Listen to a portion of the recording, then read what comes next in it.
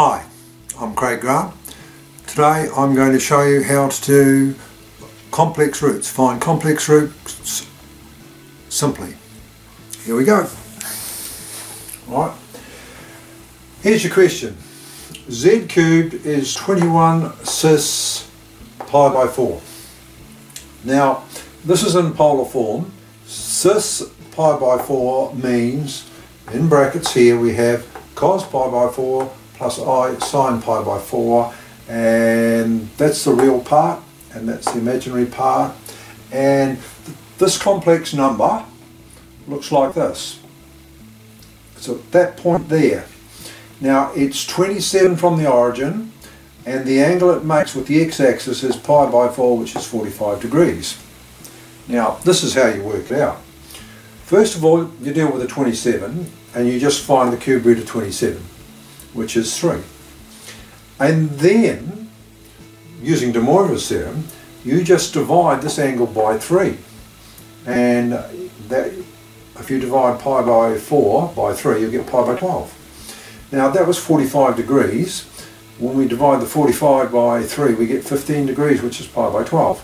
And there's the first root, which is Z0. Now there are 3 roots, Z0, Z1 and Z2. Now I'm going to show you a simple way to find the other ones.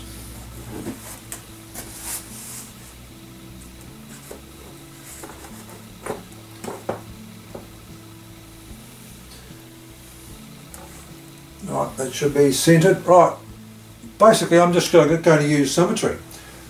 The 3 roots are symmetrical.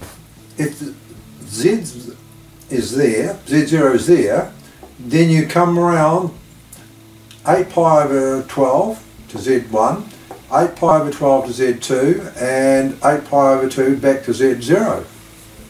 Now, where do I get the 8 pi over 2? Well, let's go through it. That's a complete revolution. 2 pi radians equal 360 degrees. Now, these 3 angles are all equal, so I just divide that by 3 and that by 3, as there are 3 roots, and that'll be 120 degrees, or 2 pi over 3. Now, we're dealing with pi over 12, so we're going to be smart. We're going to multiply top and bottom line by 4, and that's 2 pi over 3 is the same as 8 pi over 12. And so we just move these angles around. Now here's the calculation. There's Z1. We start at pi by 12 and we add another 8 pi by 12 and we get 9 pi by 12. And that's Z1. Then we take 9 pi by 12 and we just add another 8 pi by, oops, that should be a 12 there. Wait a minute, I'll find my pen. Where is it? Oh, here we are. We need to fix that. Right, fix, that's a 12. Okay? So we do 9 pi by 12 over 12, 8 pi over 12, and we get 17 pi over 12. If you want to, you could simplify that down to 3 pi over 12, but there are your answers. Very simple, very straightforward, and we're done.